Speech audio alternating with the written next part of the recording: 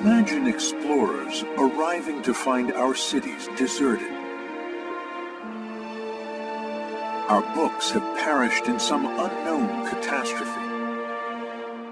All that is left to speak for us are the written words we have carved in stone.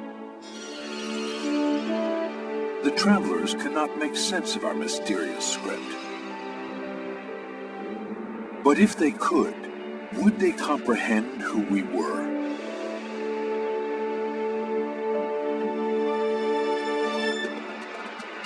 In the jungles of southern Mexico and Central America, the ancient ruins of the Maya posed such a mystery.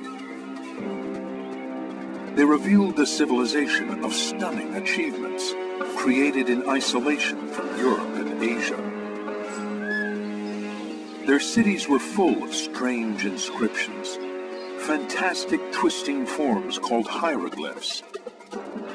They were carved on monuments and objects, painted on pottery, and written in bark paper books.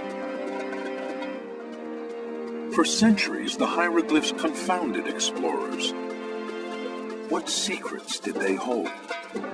Were they pictures and symbols, or in fact, true writing expressing an ancient language? People threw their hands up and said, nobody's ever going to crack this script. It just can't be done. The quest would obsess artists and adventurers, archaeologists and linguists, and the youngest recipient ever of the MacArthur Genius Award. It became very clear to me that the real task of code breaking was getting through this morass of the tangled visuals of the script. After centuries of struggle, the stories of the Maya scribes are coming to life. We began to see blood everywhere in the hieroglyphs. It was a rather darker view of the Maya that shocked a lot of people. As the hieroglyphs reveal their meaning, a history of a lost world is emerging, transforming our view of the ancient Maya. These were literate people. They had these fantastic stories to tell. We really got an amazing understanding of how the Maya saw their world. Up next on Nova, cracking the Maya code.